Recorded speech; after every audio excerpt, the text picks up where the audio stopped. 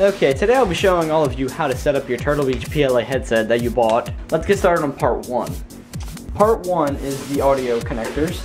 So this is from the headset, these two little prong ones, and so you take your RCA cables from the back and you plug them in, simply, like this. And then once you're done that, you plug it into the corresponding jacks on your TV, which mine are behind here, so plug those in. Now we have audio, so turn the TV back if you had to or not. The next step, which is extremely obvious, is to plug it into your PS3 system. So plug it in. Next step. And so the next step is kind of obvious. Turn on your PlayStation and sign into your user account. Next, go to settings, then to sound settings.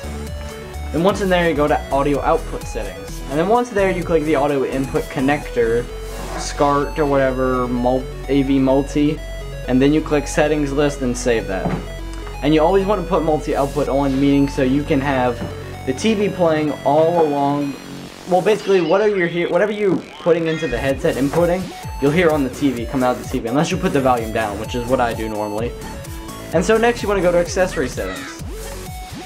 Then once there, go to audio device settings. Oh, it's right there. And then input Turtle Beach PLa, then output Turtle Beach PLa, and then set your microphone level accordingly.